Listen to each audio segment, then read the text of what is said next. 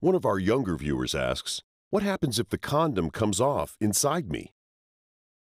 I think it's normal to panic. If it happens, breathe and relax. Having a condom inside of you can be a little stressful.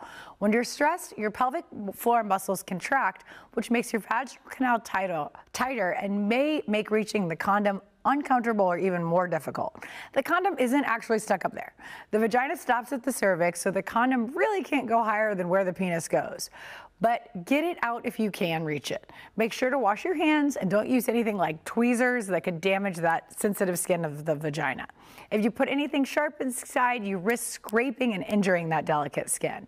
Additionally, non-sterilized devices pose a risk of introducing another substance that could potentially cause yeast or bacterial or even a urinary tract infection. It may also be helpful to squat or elevate one leg. You can always try a different angle and a mirror if you feel like you can't see the condom. Taking a warm bath and hunting for the condom while submerged in muscle-relaxing warm water might also help. You could also ask your partner to lend you a hand. Once you get it, make sure that everything's intact. You want to make sure that there aren't still little pieces inside of your body. If there are, you're going to need to see a medical doctor. Waiting too long to remove a condom can increase the risk of vaginal infection, so make an appointment with urgent care. Doctors just use a speculum to open the vagina and then remove the condom by clamping on it and pulling it out.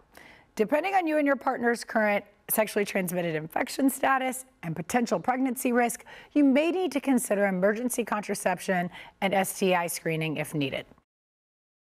For future reference, there are a few things with condom use that can cause the condom to slip off.